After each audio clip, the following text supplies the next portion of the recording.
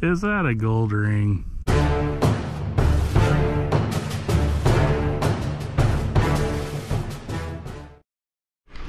All right, I got a beautiful hunt today.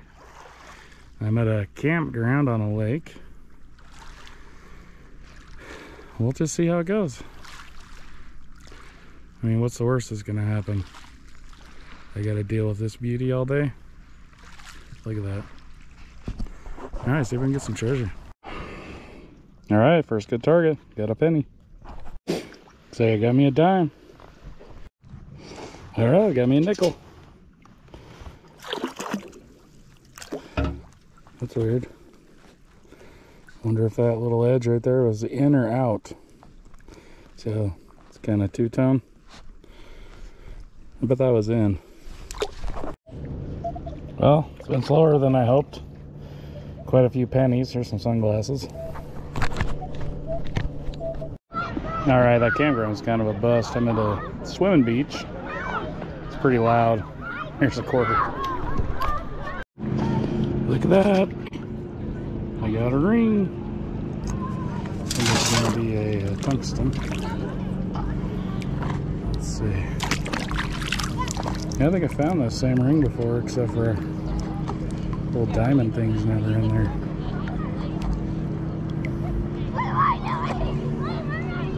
Yeah. They can't see a mark, but boom. Alright, I got some sort of other ring. Darn it, I think it's going to be junk again. Well, I dug and dug and dug. It really was a $50. Okay, so I'm doing a little river hunt. Haven't got a lot yet. I got a couple vapes and penny, some junk. Hey, here's a spoon. So this is a first for me. I don't know if you can see that, but I'm just walking along and I look over and I think I see a ring in the river. Like, I'm not even metal detecting this one.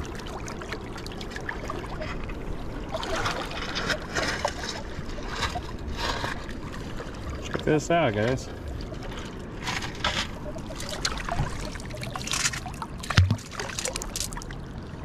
Oh yeah, look at that.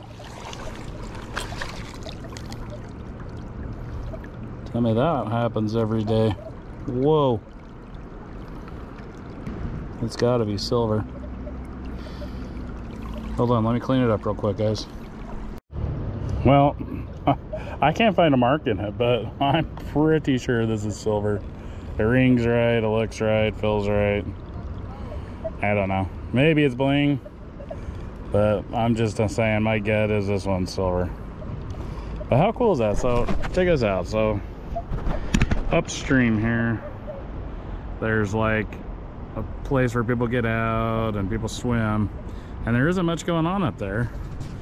And then kind of the river flows down, and up there it's almost hard to dig. Like, there's really no gravel, it's just boulders.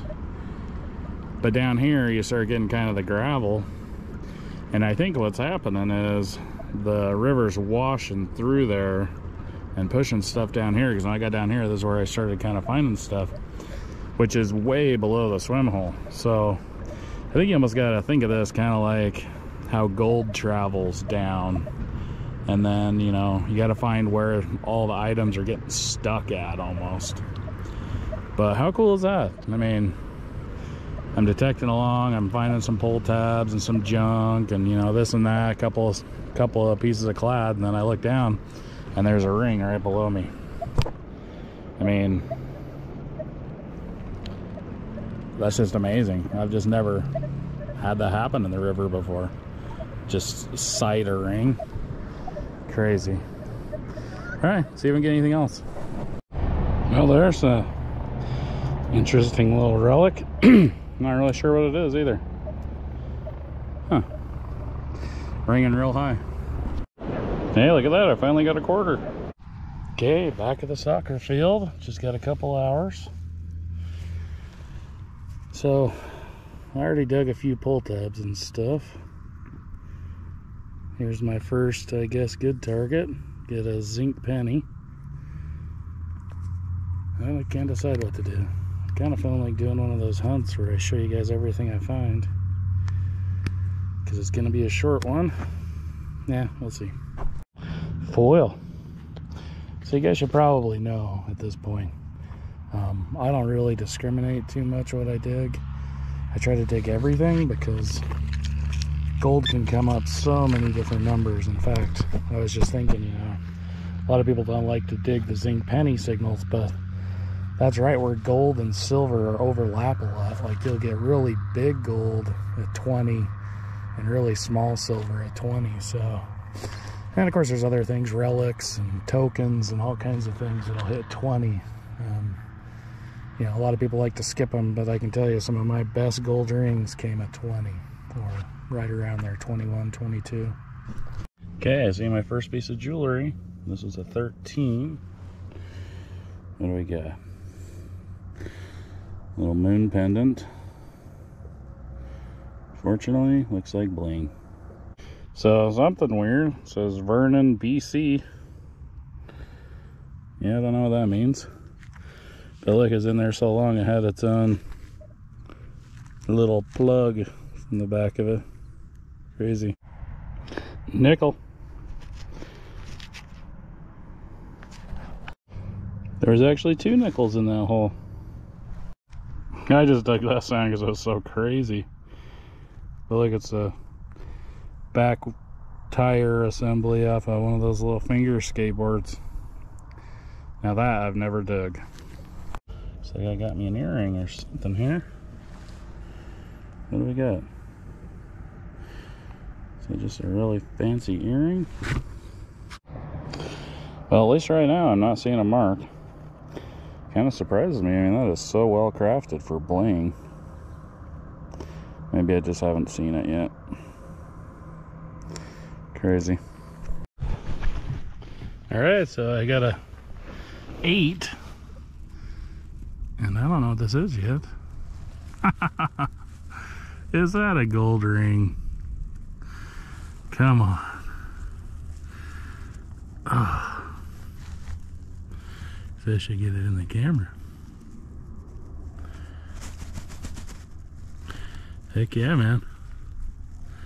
That is a little gold ring. How cool is that? Smashed. Looks like it might have a couple of little diamonds.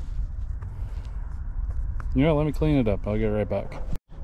So, it's pretty light. It's probably only maybe 2 grams, maybe. Might even just be 1 gram. But 10 karat gold. Looks like the stone's missing out of it. There you go. There's your little 8. There's your little foil sound. Hope you guys are digging 8s. If not, you're passing up gold. I guess the one thing I did want to say is yeah, you just got to stick with it. I actually haven't dug very much stuff tonight. I don't know if you can see, this is only part of it, but I walked all the way down there and all the way back. And I might have dug a dozen things. But anywhere people are doing sports, they lose jewelry. I mean, one thing that's nice about out here is there's not a lot of trash because it's not like a picnic area. So, you know, a little ring falls off the finger while they're playing soccer or whatever. That's exactly why I'm out here.